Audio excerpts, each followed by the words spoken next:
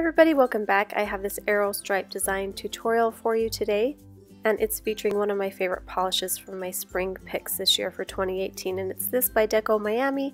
It's called Don't Call Me Baby Girl. It's a beautiful bright light pink, and I love these type of colors this time of year.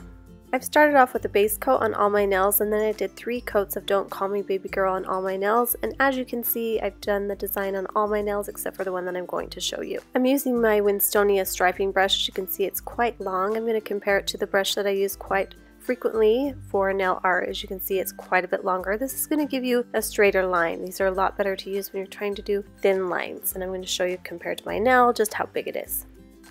Also, when I can, I like to use these acrylic paints just that you get from the craft store. They don't dry as quickly, and they're a little bit easier to use when you're doing nail art, especially stripes, because you can thin the formula out just slightly. So I just dip a little bit of paint on my rubber mat here, and then I have a little bit of water in my brush, and I'm just going to add a teeny bit more, not a lot, just to thin it out just slightly, and then I'm pulling that paint into it. And then you only want to keep paint on the tip of your brush, and that's how you're going to get the best application. So I'm going to come here and add this stripe. I'm going to lay it a little bit flat and then pull it all the way to the center. And then I'm going to do the same thing on the other side. A little bit of an angle, and then go all the way up to that center and meet there again. As you can see, that gives you a nice smooth line. I'm going to do the same thing underneath it, leaving a little bit of space.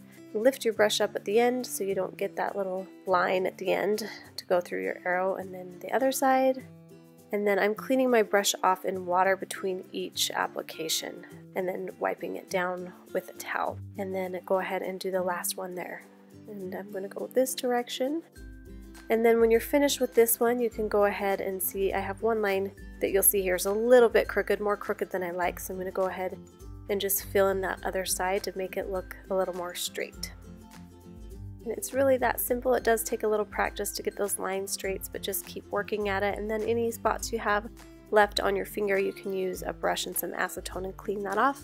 Make sure it's dry. The thing about these paints is they dry really quickly too. So go ahead and add your fast dry top coat. I'm using Glisten and Glow, and it's my favorite. I use it all the time.